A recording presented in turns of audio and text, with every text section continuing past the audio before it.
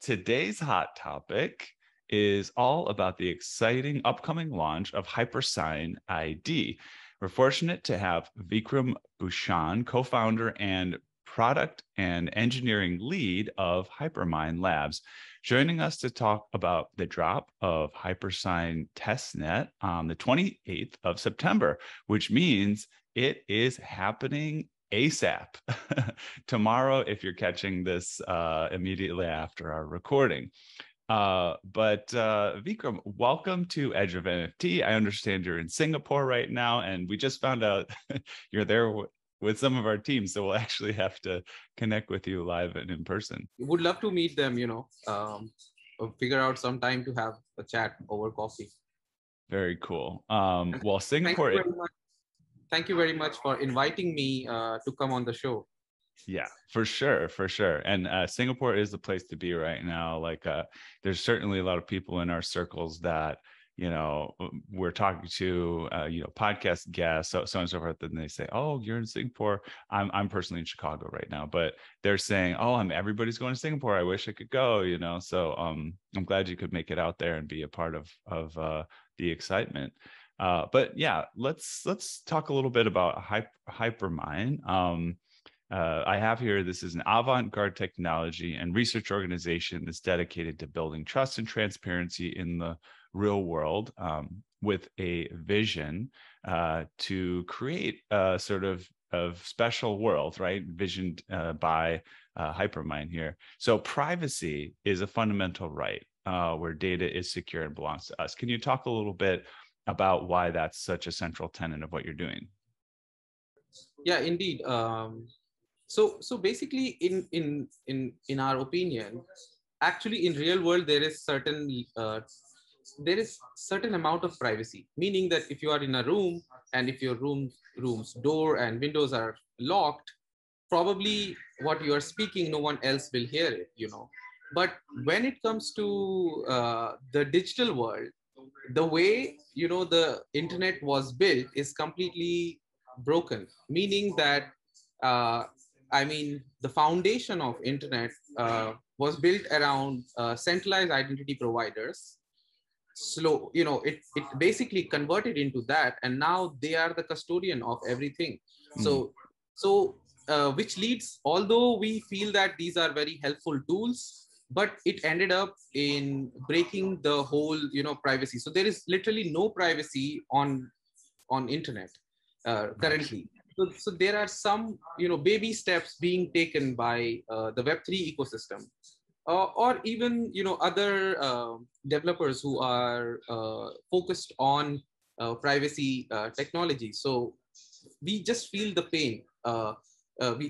One of our co-founder, Irfan, he has been working in identity ecosystem business for a long time. Like, he was part of many national ID projects in Europe and Africa. So he basically understood how bad it is in terms of privacy. It might be helping the users in some way, these infrastructure, but there is absolutely no privacy. So we thought, since it is so close to our heart, probably we can work on it. Initially, it was just hackathons. We were participating in multiple hackathons, building simple proof of concept, and which is now, being launched as a chain. So yeah, it's a super important issue, right? And it's privacy is such a flexible concept these days, and so many people are. The strange part about it is it's private how much your privacy has been invaded, right? So it's like, there's a lot of details about us individually that get into the hands of marketers and companies and all this stuff. And of course, they don't really want to tell us everything they have access to because it's going to creep us out more and more and more, right? And so that it's funny now that I think about how that information that has been given and that is looked at and is analyzed and accessed, that is actually what's kept private from us whose information it is. It's pretty ridiculous. Yeah. A simple way to understand, if the audience are already crypto friendly, in Web3 you can see, a wallet can be actually tracked, how the funds were transferred. I mean, in a way, this is not possible in Web 2, because every business will tell you that I'm not exploiting your data, but you don't know if they're exploiting your data or not. The reason being that you don't control your data. Mm-hmm.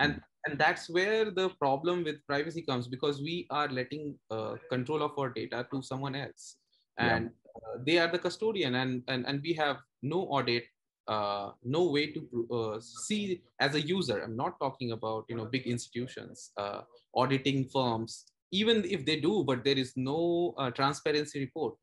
But if you look at blockchain, you can actually audit every smart contract, every transaction. um, what if this could be done for data, like moving forward, user manage their own data. All these businesses just provide you legos of how do you manage these data, and then you have complete audit trail of how or and when the data was used.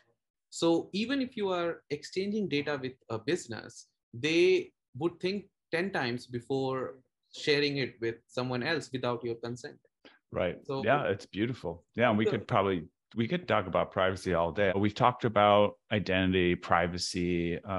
There's clearly like a whole world of creativity and implementation to go on here, and how we manipulate privacy and identity, and this need for decentralized identity and verifiable credentials in Web3 and in the web in general is very strong. So how does Hypersign actually solve for this gap in the market? yeah, that's a cool question. So if you look at Web3, actually there is no privacy. There is pseudo privacy, but the issue is, as soon as your wallet is exposed, then you have absolutely no. So in a way, it solves the trail problem. Like, Mm-hmm. if the state of storage is moving, so how is it moving in, where it is moving? But then it created another problem, which is like, everything is public in a public blockchain. So that's where the identity problem starts in Web3 world. Blockchain do not have any identity. It's completely trustless, and everything is public, so you cannot store private data, meaning that the whole blockchain ecosystem needs basically another layer of identity infrastructure, which could basically abstract the private data and somehow connect it with the Web3 identity that we have our wallets. And somehow we have like credentials which could define us in the Web3 world and the Web2 world both. So basically a bridge between our private data, which cannot go on chain, and our existing Web3 identity. So basically, Hypersign is trying to do that, like Mm-hmm. creating a bridge which could basically, with the help of DIDs and verifiable credential. So basically, these are two different technology which Hypersign is built on. It's part of self-sovereign identity. So what DID does is like just provide a unique identifier, just like your wallet address, but it has lot many features related with data management, private data management. And this DIDs can be verified on chain, meaning any data which is being issued to you from a business, or you issuing some data information to another business, so all these can be verified on chain but kept off chain. And the way to keep off chain, it's called verifiable credential. So these are like, as I told you, Lego. So when you look at a ship, right? So ship has container, and you can put any type of things inside the container, but it's all structured. Like, just container is standard. So similarly, Mm-hmm. verifiable credentials are containers to store private information which can be verified on chain. And that's when the centralized third party provider need not have to be custodian of your data. They just need to provide you an infrastructure where it's actually controlled by your wallets. Mm. You know what I mean? And Yeah. then you share the verifiable credential to the businesses that you interact with, and they can verify that these are authentic data set by querying your DIDs. Yeah, So it's like I think essentially I'm getting the analogy. You have a very strong, sturdy ship, right, which is like impenetrable. Could consider it some type of like warship. It is not a war going on, but it's very sturdy. It's very secure. You can't get things out of it that are inside. And I want to put my things in there so I can move them around in a way that's secure.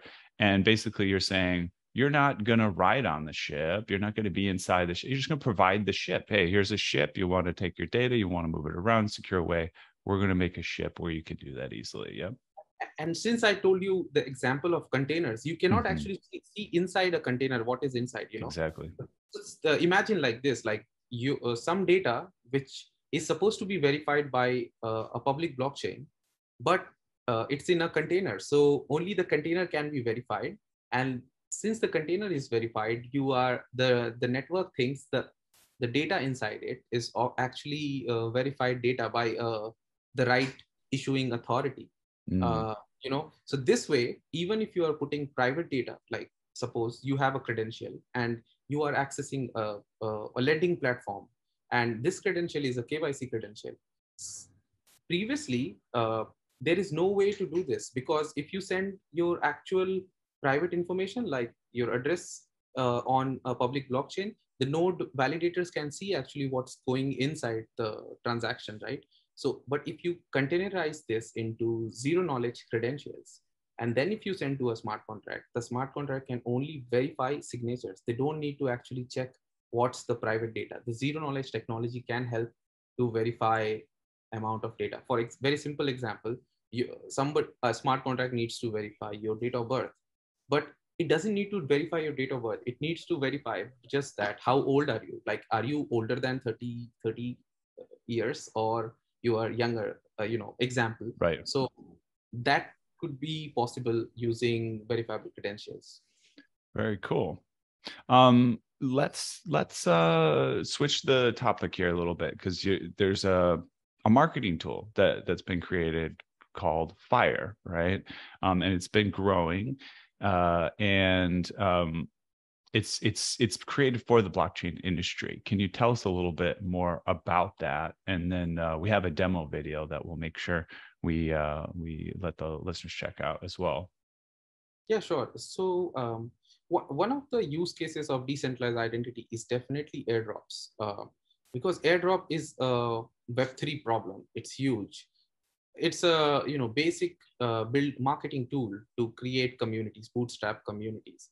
And when we actually did our token sale, we realized that most of our airdrops was actually taken over by bots, meaning that just one developer writing script to fill a complete form with thousands or 40,000 plus requests, and then we end up giving all the airdrops to just 1 or 2%. So we felt like, what if we saw, this is very small simple problem, but it is across the industry, regardless of what community you choose. In, for example, Cosmos ecosystem, the networks are bootstrapped by airdropping tokens to atom holders. But many VCs and many validators have like thousands of wallets, and they do that because they can get airdrop from the new projects. So we saw this pain, and we thought, like, if we have to we have to figure out a go-to-market strategy for our DIDs to be utilized and for our SDKs to be tested in production. The developers need to see existing example what they can build. So we basically looked at these problems a marketing person has in Web3, and we built one simple tool where we connected all their social and, as I was telling, on-chain and off-chain information, like your social identity, your wallets, wallet score, KYC, all of these in just one simple tool. And it looked exactly like an existing Web2 product, but it is much more secure and much more, able to basically give a better results in terms of bot verification. And then we started approaching different projects if they would use. We got lucky. NFT LA tried it, and Web3 Ethereum, some of the Ethereum events, they tried it, and that gave us some community. And from there, now we see a steady growth. So every month on month, we are seeing. Last month we saw like 80,000 plus DIDs were created on that platform. Amazing. If you look at any project in DID and check the numbers, this is much more than any existing protocol, because our use case is so simple and it is actually needed. And very few people are trying to solve using DIDs. So probably that worked for us. That's one. And the second one is, as I told you, as we progress from the network side, since our testnet is going tomorrow live, the whole Fire product moves into testnet and then to the mainnet. So all the authentication is happening through our Hypersign identity wallet. So by default, we have now active 40,000 users on our platform active. Wow. Like, yeah, it's amazing. If you ask Pankaj, he might be able to give you like all those numbers, like monthly or minute and hourly, how many active users are there. So, and these are all using our wallet, so probably on the day one of network launch, we have 40,000 Hypersign ID wallet already created. So beautiful. So that was a go-to-market strategy for Hypersign, but we wanted to contribute to our partners. And luckily now we have 500 plus partners, and many of them, they appreciated this product. Very cool. Well, we wish I could spend all day with you, but we only have a bit for our hot topic, and it's been really interesting. Really excited to connect you with Josh and Audrey out there in Singapore too, and you guys can have a drink and enjoy an evening after the conference or at a meeting, something. So that's exciting. Before we roll out, share with us where people can go to find out more about you and what you're up to. Okay, so on Twitter, you can just find me DID space intern. And my project is called Hypersign. So, and the Twitter handle is Hypersign Chain, HYPERSIGNCHAIN. Perfect. Thank you. Yeah, it's been a privilege to chat with you, and look forward to chatting more.